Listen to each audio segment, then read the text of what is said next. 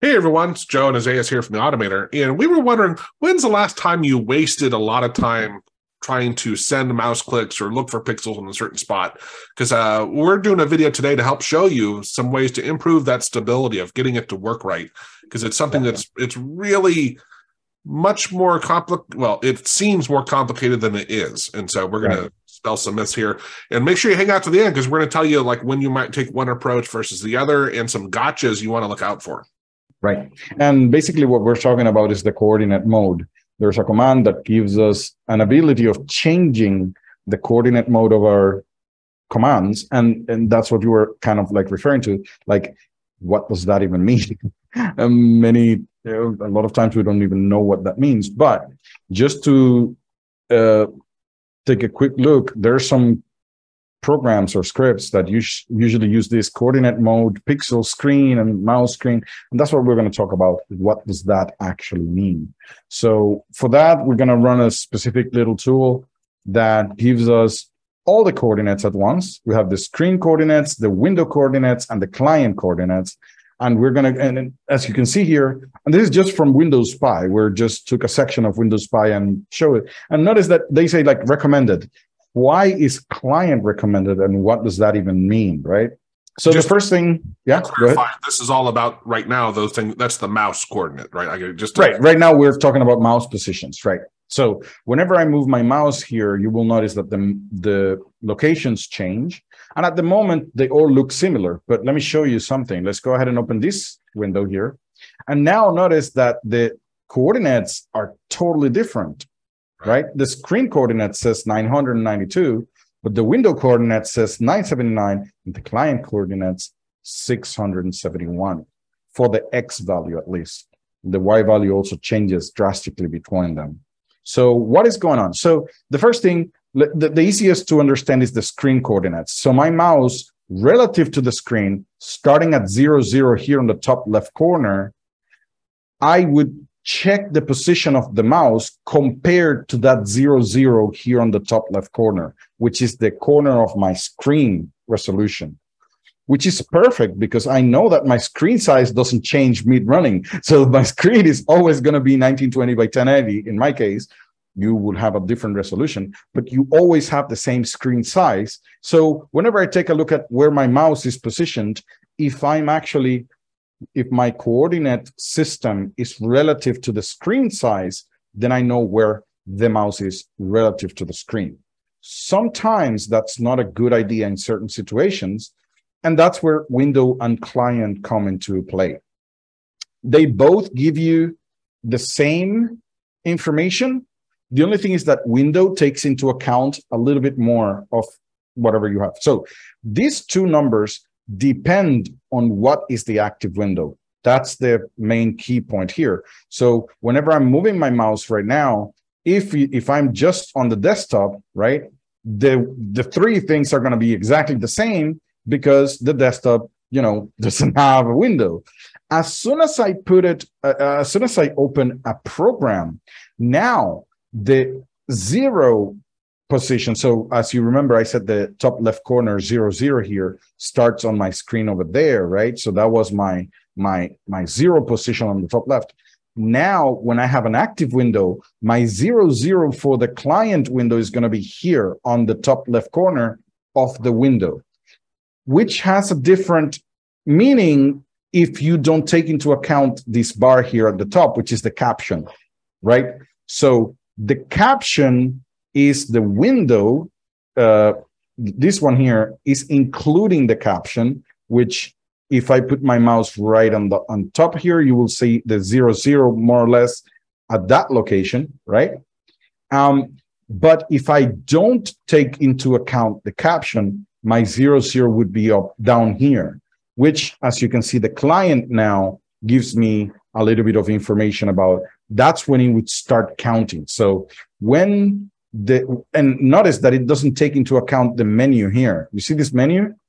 If I put my mouse up there, like in this little corner after the menu, notice that the client is 2, 0, you see? So the client area does not take into account the menu either, if there's a menu.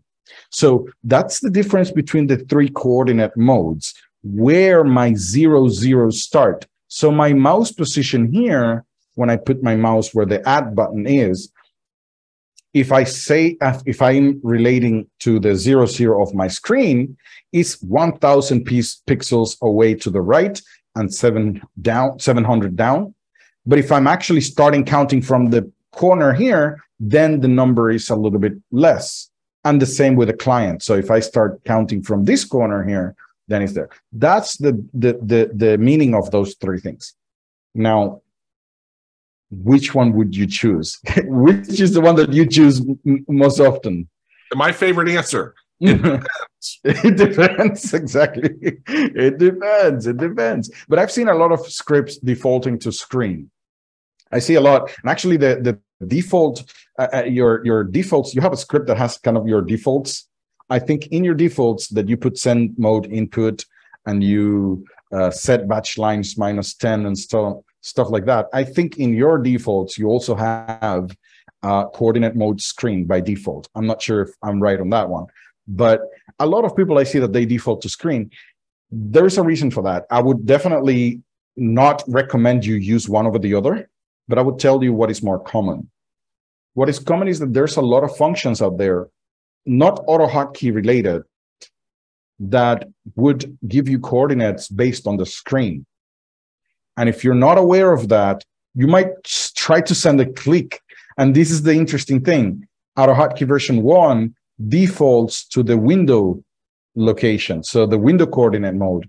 Whenever you say click 300, so at this point, click 600 by 400, it will always give you, it will look for the window first and then try to click on that location. There's a problem with that. If you resize your window, now that coordinate changes. You see? And that's where it comes into play. When would I use one of the or the other? Well, the interesting thing is that my window size doesn't change. So my screen resolution doesn't change that often, which means that if my window is maximized, or if it's not going to change sizes very often, I might usually go with the screen location, because then it gives me kind of like an absolute position for that button, independent of anything. That button is at that location, depending on, independent of whether the window changed the size or whatever. But if you have a window that does not change sizes very often, so I have a window in this size and I have it there, it is usually better to go with the screen, the client location or the window location, because that way I'm actually I'm not looking at anything else on the screen. I'm actually looking at this window only, and inside that window, the button is at that location. That's all there is to it. Yeah, I'd say it's very, very important. So when we rarely send mouse clicks and keystrokes, right? But when we do, often I know you'll say, well, I'm going to maximize this program so I don't have to worry that things are moving around, right? But let's say you're using Notepad instead of your HK toolkit. And in Notepad, like let's say you were doing something with the fonts, whatever, those windows, if I remember correctly, don't move around inside Notepad, right? At least not by default. When you're saying is about like fonts here, right? They always show up in a very specific location, and yeah, that's correct. Yeah. Yeah, and the relationship to each other. So, but here's the thing, again, it is a relative to the parent window. So notice that if I move this window to the left, the window is going to show up relative to this corner here. And if I move it this way, it would show up relative to it again. So this window is being shown relative to the main window, which is why the tool, when we look at it, usually tells you that is the default, right? And many programs do this. They usually, if they're going to show a child window, it's in relation to the parent window. It's always like that, which is why it defaults to it. And this, but you have to keep in mind that some functions don't work like that. And we saw that recently. Right. Well, that was the other really big one, is which you mentioned earlier. If you're using other commands or functions And, first understand what they're using, because trying to convert one to the other, like, I don't know, is there a function that does that somewhere? There are functions, but those are window functions and Windows functions. You would have to know how to use DLL calls for that, right? So it's not that simple as, hey, give me the other position. It's not like that.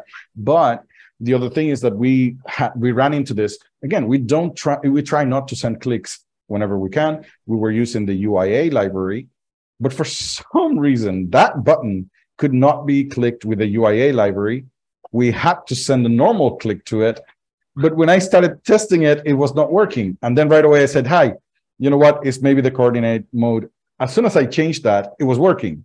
And it was because the function, the UIA function that was returning a position for the button, was doing it so in a screen coordinate instead of the window, which was the default for us. It's funny because it's really cool. Both the UIA and the ACC library can programmatically get you the locations of buttons, right? Which is amazing.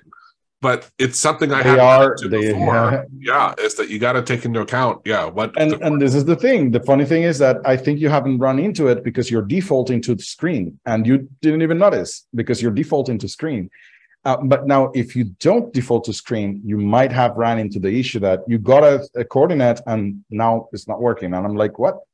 But I know that I got the correct location. Why isn't it clicking? Well, it's because the location, you see these numbers here. Yeah, if the function returned this location, but your script is sending this one, it's not going to be able to click it. That's all there is to it. Yeah, that's all. It's not in the location that you're looking for. And a great tip, which this actually, and you did it during the call, but I was thinking it, I was going to say it, and you said, well, let me switch to mouse move.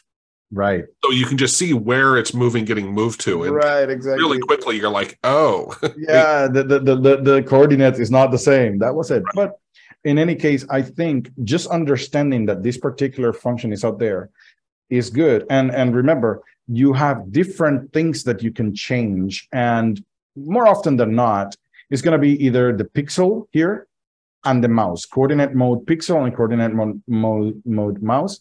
The pixel is for pixel search or pixel get color. Those functions, if you want to change how they're looking on the screen, you might need to use coordinate pixel screen or coordinate pixel window, whatever you want.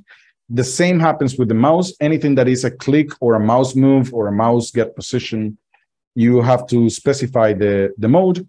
They both default to window, but sometimes that's not the one that you want. Can you real quickly pull up the page which explains what CoordMode affects?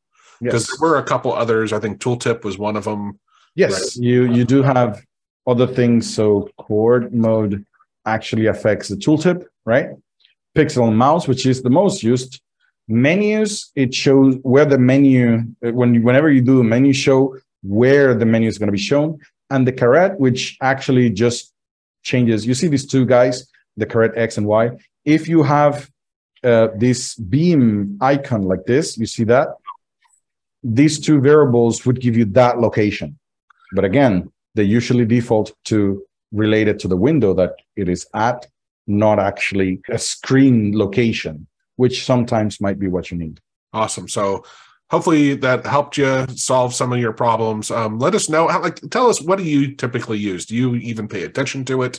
Write in the chat to also tell us if you ever had a really frustrating time with working with the stuff. That would be the main question. Like how much time have you spent trying to click on something that never worked and maybe you didn't know you didn't even know why? Well, now you know. Yeah. And if you learned something in this video, we'd really appreciate if you like the video. It helps us out a lot. And subscribe if you're not a subscriber. Oh, and sign up to the newsletter. I'll put the URL over my head here. We often do videos, at least twice a week. We're releasing videos, and we're the largest AutoHotkey channel out there, and we're creating good stuff. Cheers. There you go.